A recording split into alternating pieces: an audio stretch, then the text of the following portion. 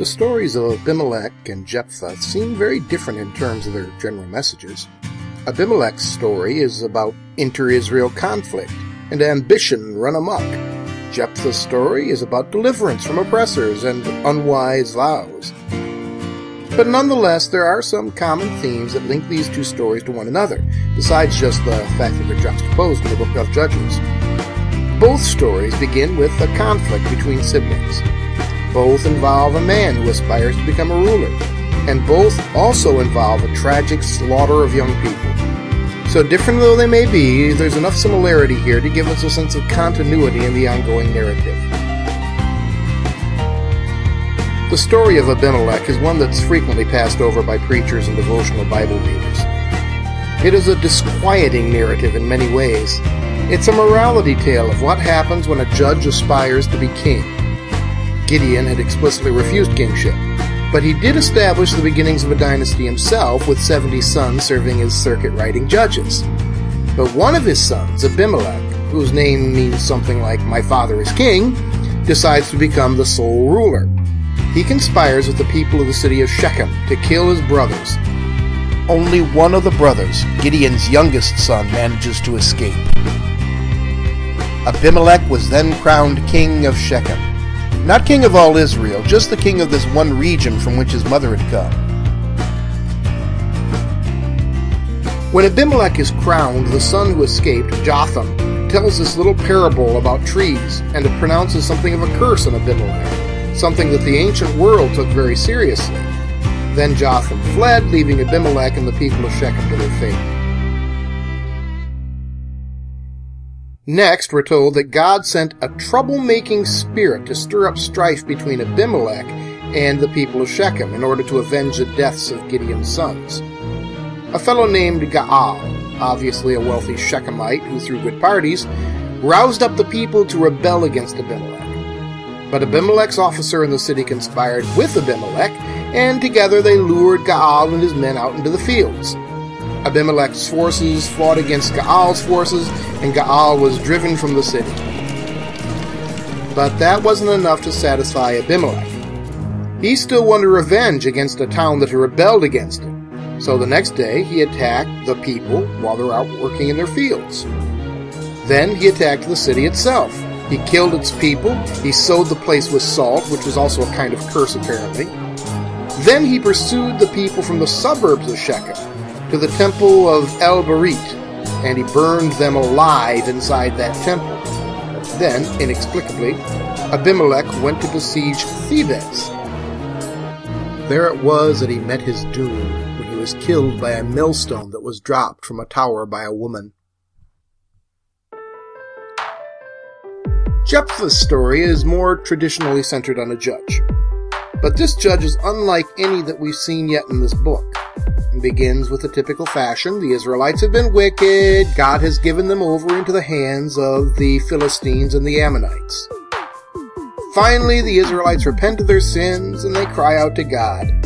But at this point, God isn't interested in hearing from them. When they seem to have truly repented, God decides to deliver them. But on the other hand, it appears that the Israelites in Gilead have chosen their own deliverer, this fellow Jephthah. And what a deliverer he is!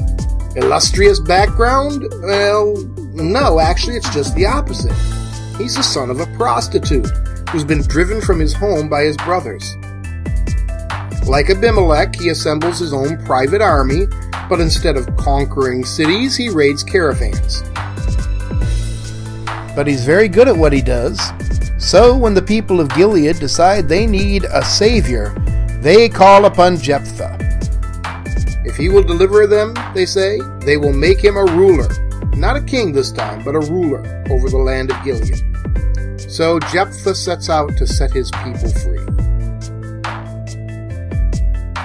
The story takes what seems to me, at least, to be a bit of a comic turn here. This great warrior decides to take action against the Ammonites by writing them a letter. Jephthah asks in the letter why the Ammonites are attacking Israel. The king of Ammon responds with his own letter, basically saying that the Israelites are claiming land that rightfully belongs to the Ammonites.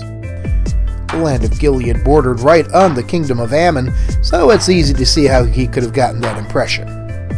Jephthah responded with a very long letter explaining how the Israelites had driven the Amorites out of the land of Gilead, and that the Ammonites, in spite of their geographical proximity, had never actually ruled that portion of the land. So Gilead rightly belonged to Israel.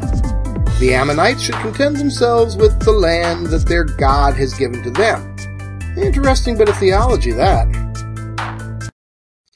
Anyway, the king of Ammon refuses to listen to Jephthah, so Jephthah prepares for war. Now we're told the Spirit of the Lord finally comes upon Jephthah, and it is here, interestingly enough, that he makes his foolish vow.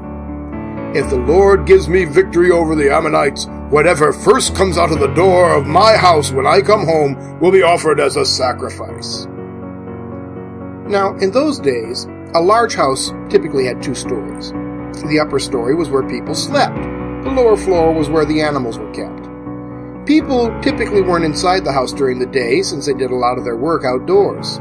So Jephthah might well have expected one of his animals to come out of the house to meet him. Well, however, we all know the outcome of this vow. Jephthah goes out, he gets his victory, and when he returns home, his only child, his daughter, comes out of the house to meet him. Jephthah tells his daughter of the vow, and she tells him that he's obligated to keep it. She only wants 60 days to mourn the fact that she will never have children to carry on the family line. And so they establish a tradition in Israel of mourning the daughter of Jephthah. In my mind, there's no question of the fact that Jephthah offered his daughter as a human sacrifice. There's also no doubt in my mind that he shouldn't have done so, vow or no vow. The Bible strictly forbids human sacrifice, though it's very likely that Jephthah had never read the Bible. Jephthah was acting on what he believed was right.